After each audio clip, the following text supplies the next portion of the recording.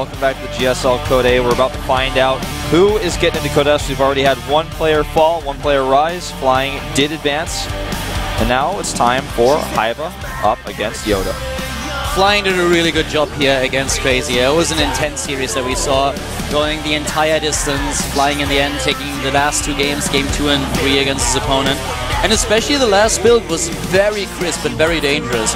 Even with Crazy going for a 2-base build because he scouted the early gateway instead of a Forge play, he was not able to hold against this. There was no chance for him. Skipping the Roach Warren up against 2 Immortals and a lot of Zealots, no way to hold it. Yeah, did not work out. I mean, once he saw it coming, it was already too late. He desperately made spine crawlers, you know, but it was just, the game was over at that point. Build or loss. Yeah. He did not have the production, he didn't have the lava that he needed to get out enough units to deal with this push, so very, very strong.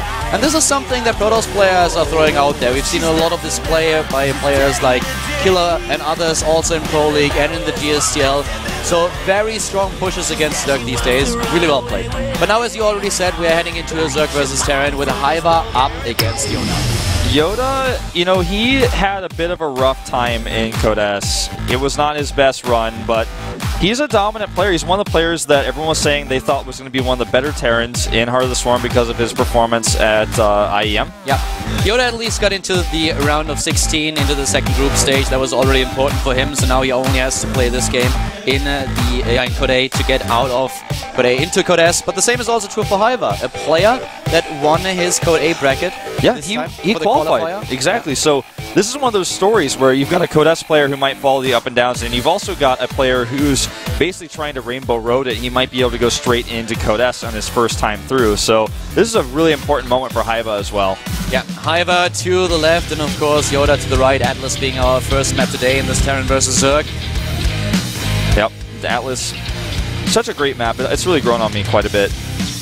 Yeah, it's a very interesting map. I mean, all those builds that we've already seen being played on Atlas is one of the newer maps, which means that a lot of new strategies are coming up there. A lot of players just trying different timings, trying different strategies. That's definitely working out quite well so far for quite a few. YoDa getting ready here. You can see he's been around for such a long time in Starcraft 2. He's got a lot more experience than hyvaa, but hyvaa with a great team behind him to help him train. Oh yeah, that is definitely true. I mean, the Casper player here in a good spot. On the other hand, you have YoDa with a lot of players to train with as well. The ESF player for LGIM.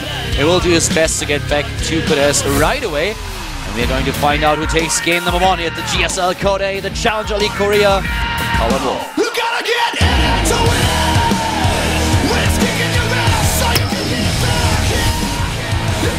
We are starting with a 6 pool. At the top right of the map, we have the Casper player. It is STX Soar hyvaa. You know, this is not the first time we've seen a 6 pool from this guy, and I don't think it'll be the last. Yeah, I don't think so either. That's something that could work. You know, it's always cool when you see a player opening up a best of 3 with such a all-in strategy. You know, you don't really see it in this matchup very often these days anymore. To the bottom right of the map, we have the Terran player in blue starting for LGIM. It is LGIM YoDa. And hyvaa is sending his Overlord in the correct direction. He's also sending out a drone scout right now, so he wants to make sure he scouts right away. And if YoDa makes a command center first on the low ground, that may just cost him the game. Yeah, that is completely right. And it looks like he's going for a command center first, at least so far.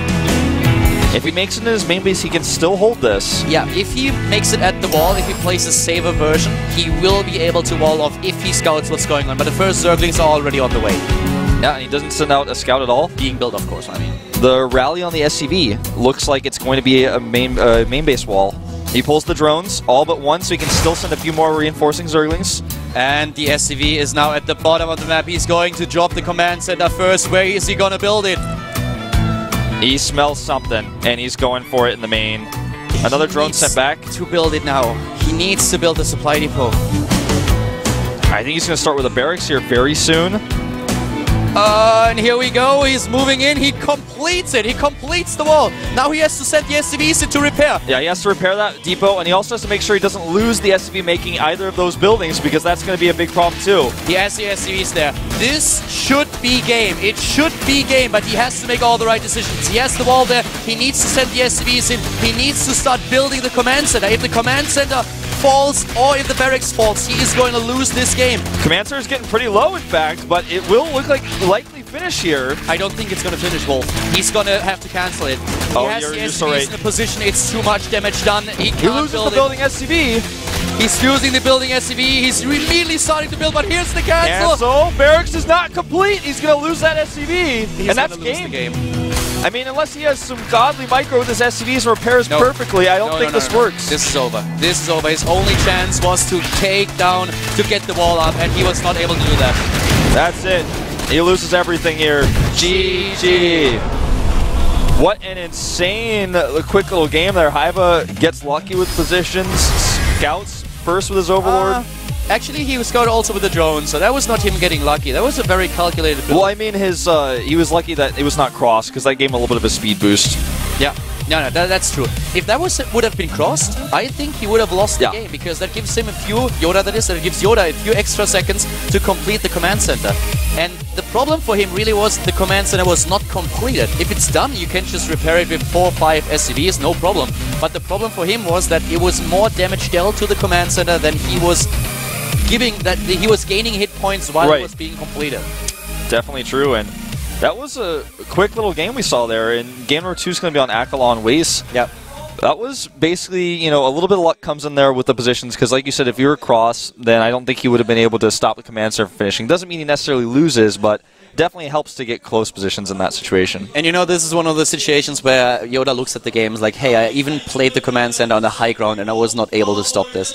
But hyvaa went all in. Not only did he go for the 6 pull, but he pulled all of his drones too. So that was very calculated, but also gambling, of course, a bit. He has the better odds in this scenario because there are only 3 bases where his opponent can spawn. 2 of them will work in his favor and only 1 will make him lose the game. If there is this kind of wall at the top, but yeah, he couldn't stop that. YoDa did everything he could. He saw it and immediately pulled all the SCVs over. A lot of them, he replaced the SCV that was taken out, that was building the command center, but he could already see before the SCV fell that there was just no way for him to complete the CC. Exactly. Once the CC is down, I mean, yeah, he's got 550 minerals to try to repair his SCVs, but obviously it's just not going to work. Yeah, you can try to block the gap with a few SCVs and just have them on hold position. That's kind of the only thing that you can do. But even that will lose you the SCVs, and you probably will not be able to get that barracks up anyway. Exactly.